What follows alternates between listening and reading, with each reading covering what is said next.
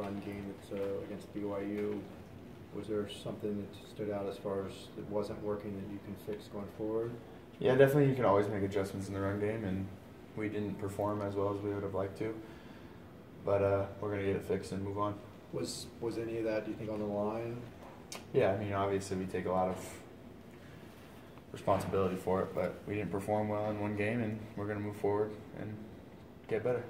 Was BYU doing anything specific that kind of gave you guys trouble?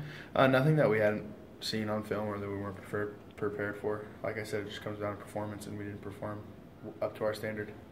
Why was that, do you think, that it didn't perform up to the standard? You know, I couldn't tell you. It could be a number of things, but not one thing stands out over another. So, from a physicality standpoint, BYU presents a lot of the same challenges that Stanford will. Do you think that prepared you sufficiently heading into this week? No doubt. You know, we've already been looking at Stanford and their physical group up front.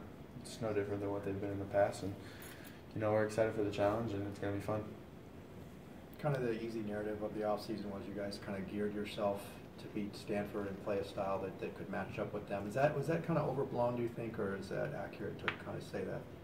I think we, you know, changed offenses to win football games and win a national championship. It wasn't just to beat one program. You know, we want to go out and win games and compete with the best, and this will be a good opportunity this Saturday to do that. You guys, I haven't beaten them. I think it's 8 straight times. Does that stick in the mind at all, or do you just kind of worry about the one game, or do you not think about? No, we don't think about the past really, because this team hasn't beaten Stanford and Stanford hasn't beaten this team. So, you know, we're going to go on a Saturday with that mindset and, you know, play with a chip on our shoulder and give it our all. What I guess USC was complaining that their D-line was calling out some cadences, kind of threw them off. I think they had like 5 false starts. How do you kind of counteract that? Yeah, I noticed that on film, but, you know, it's all about selective hearing. You know, we know Josh's voice, we know our snap count, and we know what we're going to do in terms of the snap count, and it's not going to change how we play. And we haven't had procedure penalties this far in the season, and we're going to keep rolling with that. Josh was pretty critical about his performance. It seems like he's critical about every week, but in terms of what you saw from him on Saturday, anything stick out to you? I've said it time and time again, you know, Josh is the ultimate competitor, and he puts the highest demand on himself to be great.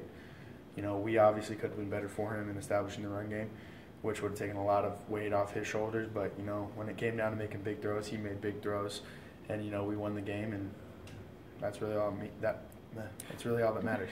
Do you ever think he maybe might put a little bit too much pressure on himself? I think Coach Morris said he was a little tight in that first half.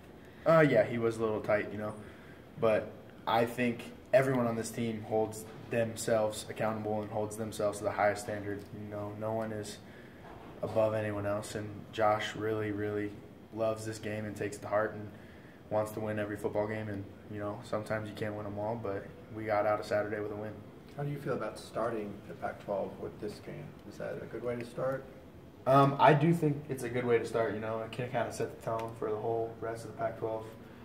It's a good game to start with. I don't think we ever played Stanford this early. Well, since I've been playing, at least. You know, we had them week 5 my freshman year, but I wasn't playing that game. So, you know, I think it's good to get them early, and it's going to be a good test for us, and we're excited. Thanks.